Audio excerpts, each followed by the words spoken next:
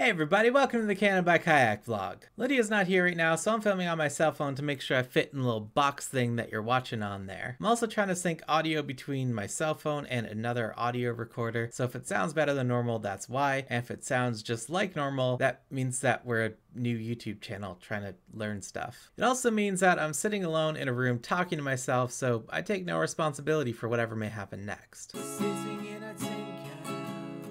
In the last video, we looked at the legal regulations set out by Transport Canada for the stuff that we need to have accessible to us when we're kayaking. In this video, we are going to be comparing the contents of this bucket to those regulations. Lydia's going to take it from here, but first we got to roll that intro. Way up she rises, way up she rises, way up she rises early in the morning.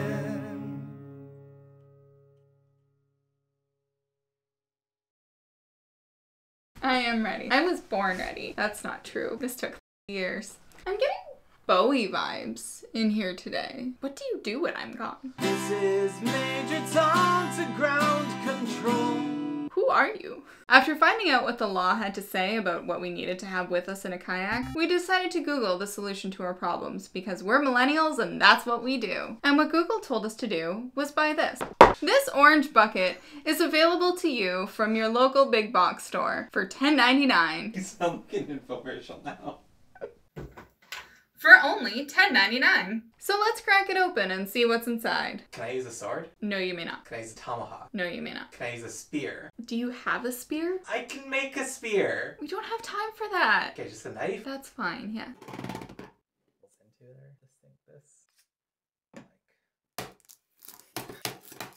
Now we definitely can't return it.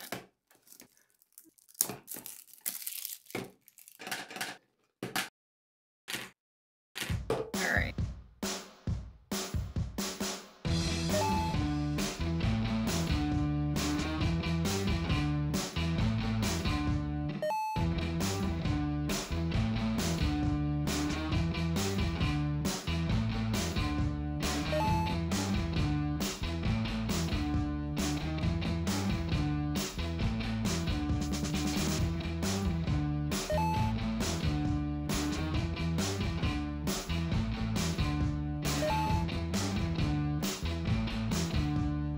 Hey there, hosers! It's daytime now because these videos take a long time to make. Please subscribe so we can feel validated. From our last video, you may remember this list.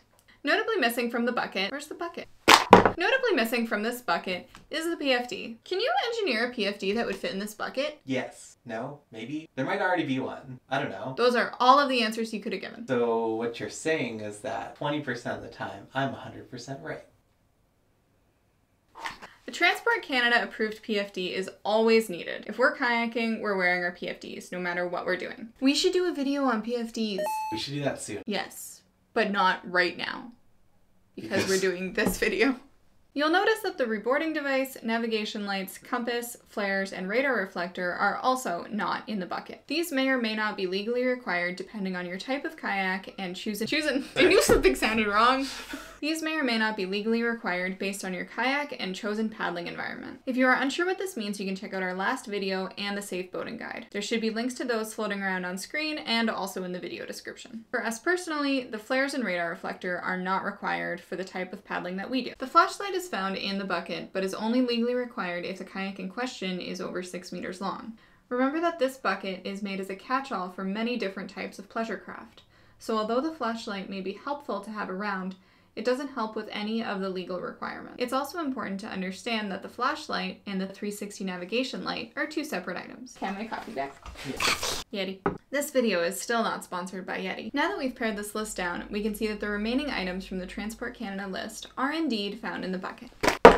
I was ready for it that time. Remember that these Transport Canada regulations are a generic minimum standard of safety equipment for generic pleasure craft, not best practice for kayaks. That went much better in the practice take. I want to be clear about a core principle of this channel. We're not here to tell you what to do, how to think, what to buy, or how to paddle. This has been a core value since we started. It's something Lydia and I agreed on from the very beginning, and it will continue to be our guiding light until we shut this channel down or the apocalypse happens. All we're trying to do is show you how we navigated our way into the world of kayaking, and hopefully you can avoid some of the mistakes that we did when we were just getting started. This is a generic piece of safety gear meant to cover some of the transport regulations for a whole bunch of different types of watercraft. Is it what you need to go kayaking? I have no idea. As we discussed, that depends on your kayak and the type of paddling you're going to do, and as we also discussed, I'm not here to tell you what to do. I should probably read my line and try and remember it before I start talking.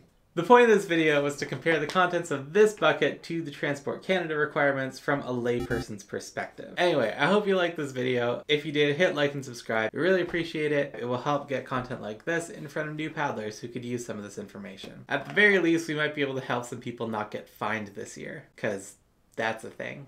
Was that it? That was the video. Anyway, we'll see you out on the water or on next week's video, whichever comes first.